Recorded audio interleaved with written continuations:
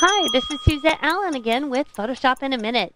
Today we're going to learn how to set up our desktop for efficiency, and we are going to take this setup in CS6, which is the essentials, and we're going to redesign it and set it up like this, which is far more efficient. So let me show you how to do that.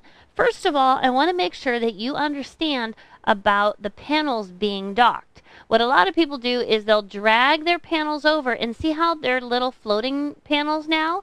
Now I can size them longer, but if I change the top panel, look how it pushes my speed buttons right off the edge of the screen.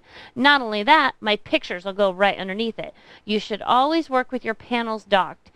And if you want to just take this upper blue bar, or gray bar in this case, drag it over where my mouse goes right to the edge of the window. See that where that blue pops up? If I drop it there, now it's docked. Isn't that nice and neat? It goes top to bottom, and I can size my two panels just like a little window shade. It doesn't push the information off my screen. The first thing you should do, though, before you start this is go to this little flyout in the corner, go to the word Essentials, and it's probably all messed up if you've moved things around. So go back to the flyout and say Reset Essentials. That will put it in the default setup, and then we can go forward from here. Okay, so the first thing we're going to do is take away the panels that we never use, like color. I do like swatches, and so I'm going to drag them to dock them right here. See that little blue line? It drops it in the little mini dock. My adjustments and styles go there as well. Now I like layers, channels, paths, but I also want to have my history and actions. So let's go to Window, Actions.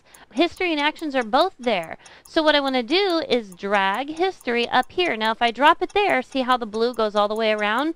It'll dock it with it. I want to move it up just a little bit so there's just a blue line, and it will make a new panel.